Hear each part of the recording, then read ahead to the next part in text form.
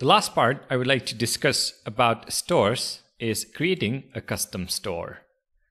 Over the past few videos, we learned that a writable store object contains three methods: subscribe, update, and set. Now, as long as the subscribe method is implemented, an object becomes a store.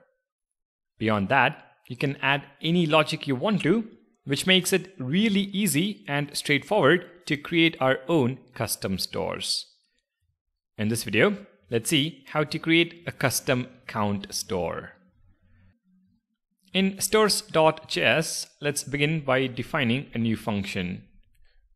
Function create count, and within this function, let's call the writable function to create a store. Let's pass in 0 as the initial value. We know that writable returns an object with three methods. Let's destructure them. So const subscribe, set, and update is equal to writable. But we won't be returning these properties. Instead, we will return a new object. This object will return the subscribe method as it is. So the object is already a valid store. But now we can extend this object with our own functionality. We can add an increment property, which is a method. It will accept an argument size with a default value of 1, and it will call the update function, updating the store value by step size. Similarly, we can add a decrement property which decrements the store value by the step size. So decrement size is equal to 1 and n is equal to n minus size. Finally, we can also add a reset property which calls the set method passing in 0. Now, we can call this createCount function, assign it to a constant called custom count, and then export it for use in other components. In display.svelte, we can import custom count, which is our custom store. In the markup, we can render its value using the $ prefix. The custom count is $custom count. We can also add buttons to increment, decrement, and reset the count value. So button, the text is going to be increment, and on click of this button, we're going to call custom count.increment.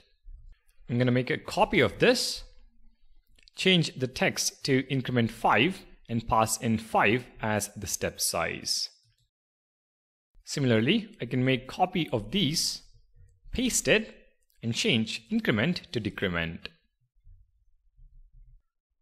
And for our last button, we can add the reset count functionality. Button, text is going to be reset, and on click, custom count.reset. If we now save the file and take a look at the browser, you can see that we have the custom count as 0 and the various buttons. The first 5 buttons correspond to the buttons that we have just added. If I click on increment, the count value increments, increment by 5, decrement, decrement by 5, and of course, reset. Our custom count store is working as expected.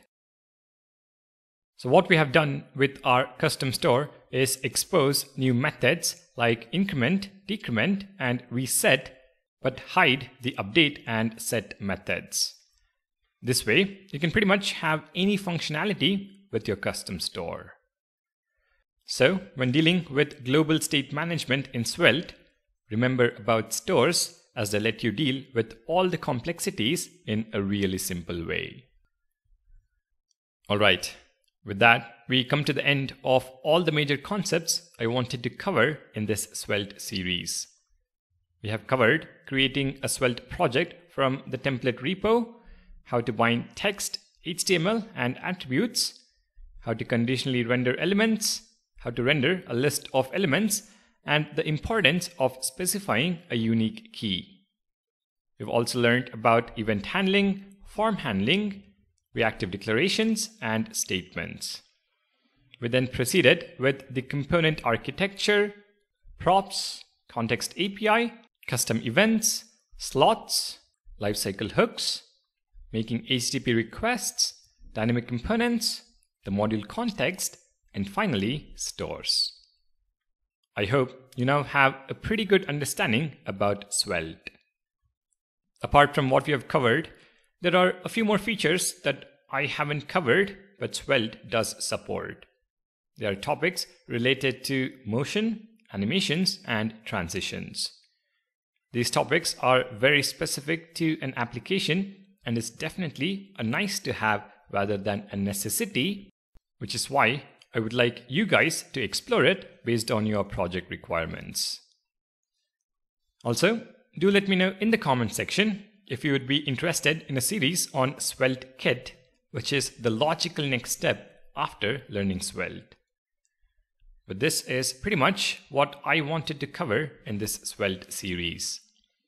If you have enjoyed the series, please do consider subscribing to the channel and sharing the playlist with your friends and colleagues.